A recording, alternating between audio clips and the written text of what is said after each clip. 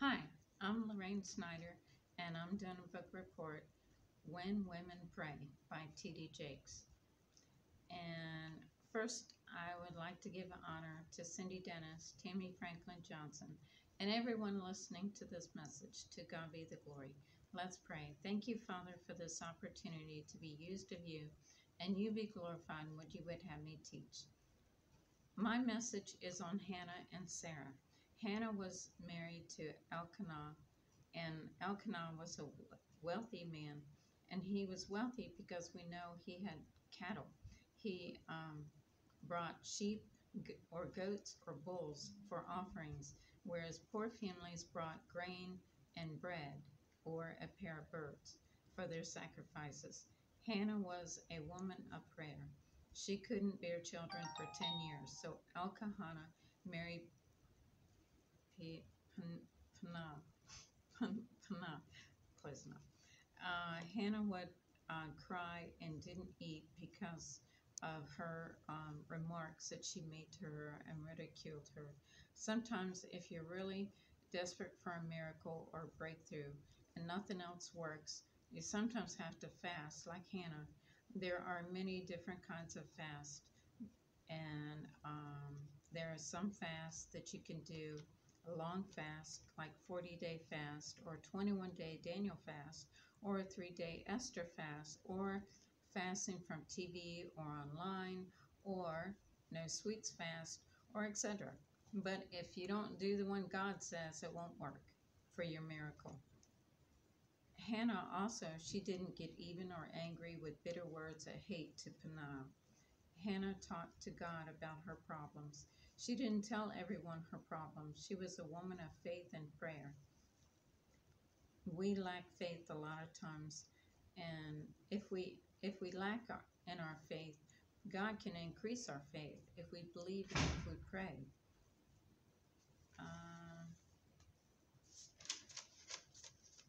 Sometimes we make ignorant choices, and demons hide where we're ignorant. And a lot of times has to do with how we were raised. If we were abused, we usually are drawn to people that are abusive and bad relationships. And then sometimes also the devil sends people across our path that test and try us and make us frustrated and so on. But God can help us get out. We don't have to stay in that same situation. God can turn it for our good if we believe and if we pray and trust Him. And Psalm 119:11 says, "Thy word have I hid in my heart, that I might not sin against you, Lord."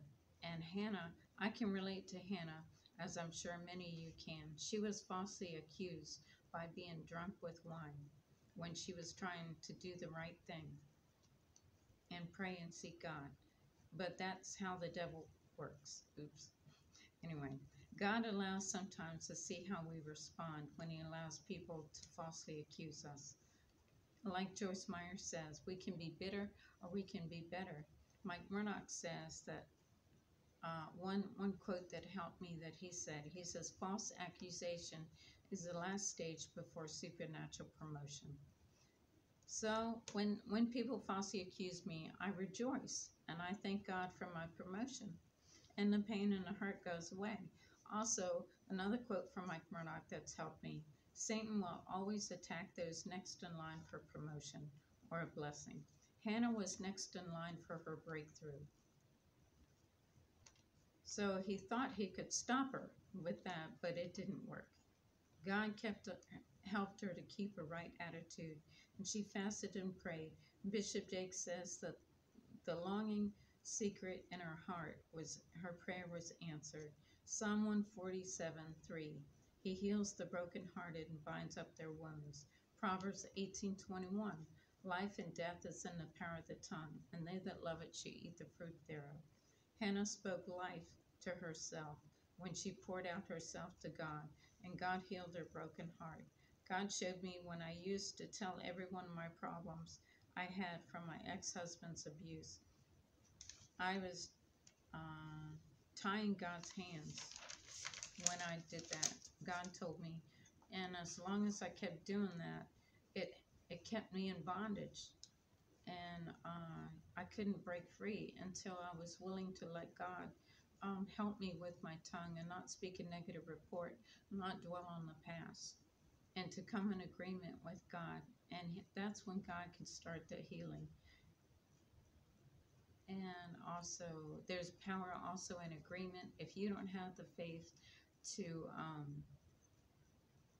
do like Hannah did, to not tell nobody her problem, like she kept it, just talk to God about it. If you don't have that kind of faith, then you can tell one person, only one person, not everybody, and then come in agreement with, and then that's okay. God don't mind us staying in agreement with one person, because there is power in agreement. But it doesn't help if we talk to too many people. Have someone agree and keep speaking the problem or a negative report won't help you get free. With God's help and in the Word is the way the answer has for us to get free. John 8:32 says, "You shall know the truth, and the truth will set you free." And also, I heard it paraphrased that the truth that you know will set you free. And I believe it because I've seen God do that in my life. The more truth that I know, the more knowledge that you have, the more you can overcome the attacks of the enemy and the lies of the enemy. But where we're ignorant is where the enemy tries to trip us up. And it was also, God was also trying to heal me many times, but I didn't always understand what God was telling me to do. And I understood now that I had to forgive, and you have to choose to forgive. I learned somebody also said, because when you choose to forgive, that also helps you to heal. Forgiveness will never come otherwise. You can't just keep waiting for forgiveness. It won't come. You have to choose to. And speak the word and praise God. And there are also 3 weapons of warfare I learned. The name of Jesus, the blood of Jesus, and the word of God are the only things the devil will listen to. Like Bishop Jake says, God allows relationships to provoke you, not to anger or jealousy. That's where the devil will come in and tempt you. But because we are women of prayer, we seek God first. Like Matthew 6:33 says, "Seek ye first the kingdom of God, and all these things will be added unto you." And wait for his answer, and he will answer. And God will provoke us to greatness, like Bishop Jake says. God can turn anyone, anything around if we believe him, like Bishop Jakes also says. I believe, too, that the key to unlock God's blessing is through prayer.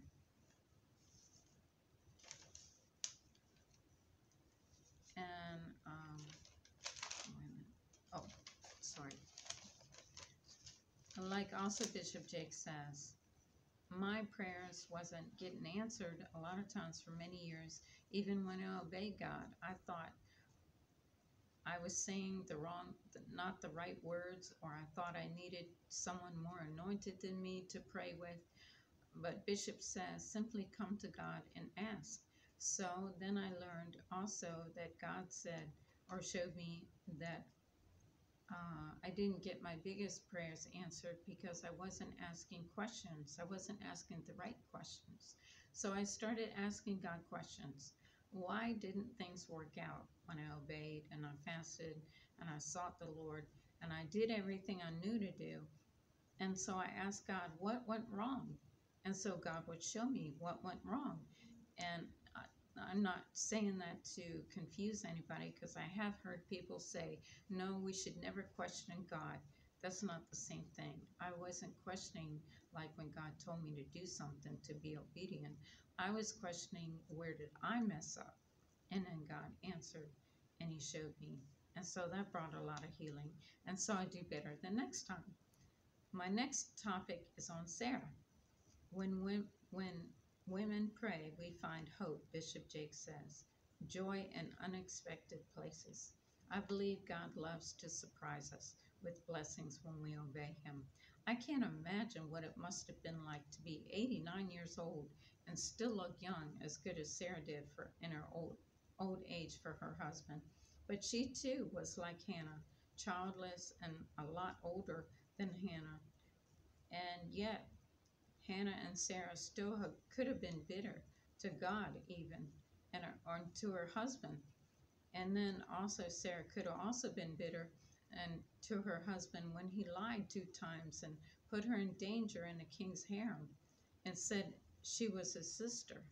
But she could have been bitter by putting her in danger, but because she was a woman of prayer, she prayed and believed God would protect her. And maybe Abraham prayed too. I don't know. Sarah didn't allow fear or worry or doubt to control her. Her thinking. She had faith in God to deliver her a way out and protect her. And God did just that.